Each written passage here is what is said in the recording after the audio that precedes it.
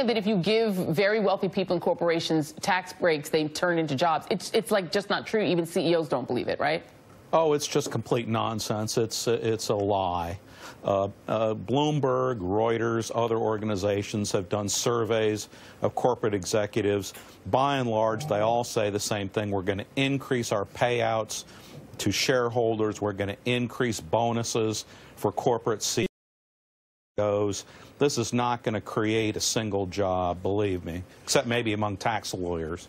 And what would be the justification in your mind that Republicans would have for raising taxes on lower income people? Because they spend all of their income. So why raise taxes on them?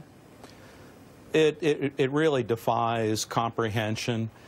Maybe they think that the poor have it so easy that they need to have to pay more taxes to force them to go out and work more. The amazing thing is that people seem to be accepting this so meekly and mildly.